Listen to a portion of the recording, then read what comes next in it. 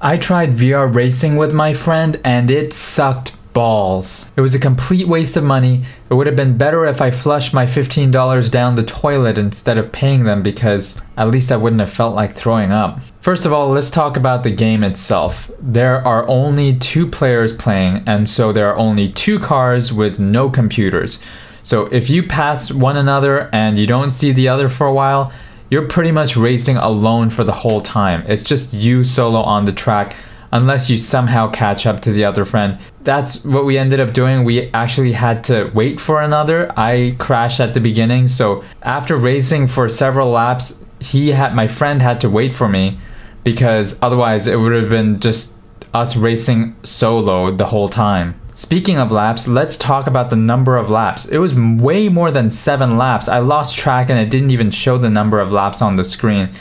It was just so long and boring after the 3rd lap. There's a reason why racing games have up to 3 laps. The first lap is fresh, the second lap you're getting the hang of it, and the 3rd lap is the final stretch. There's something exciting about every single lap. But after 3 laps, it becomes a grind. You're just racing the same track over and over again. So it was really boring after 3 laps, and we were just going through the motions to try and finish. Now let's talk about the sound. The sound was absolutely horrendous. It was non-existent. It wasn't headphones. There were these little speakers that were hanging over the ears, but it was so quiet. I couldn't really hear the engine. I couldn't really hear the tires that much. It was so quiet that it was just basically me hearing the sound of me steering the wheel in front of me.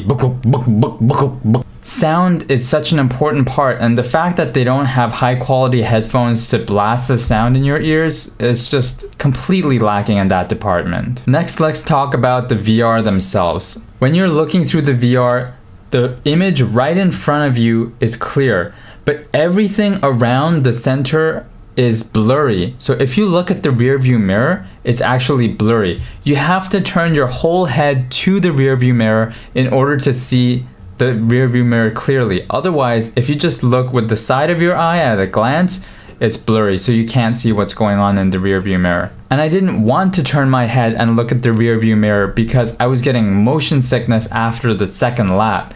So I was starting to feel really queasy, like I was gonna throw up.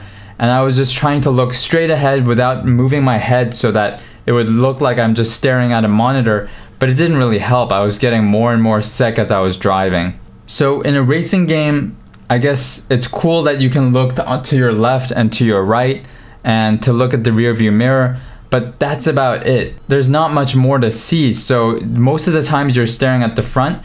VR doesn't seem like it adds much to the racing at all. It's not like a shooting game where you can turn around and shoot in 2 directions at the same time, which is really cool, and you can't do that in screen games. But in a racing game, it's pretty much the same as a screen racing game. So after we were finished with the VR, we were pretty sick, so we walked outside and tried to get some fresh air. We were pretty angry about how disappointing it was, and it is pretty pricey. It was $15 for a short session. So definitely disappointed. As I said, it sucked balls. So we're definitely not doing that one again, at least that particular one. If there's a way better version, then we might try that. But the one that we went to was a complete total waste of money. So VR racing, no go. Maybe some other VR games, but not racing. Definitely not a good combo.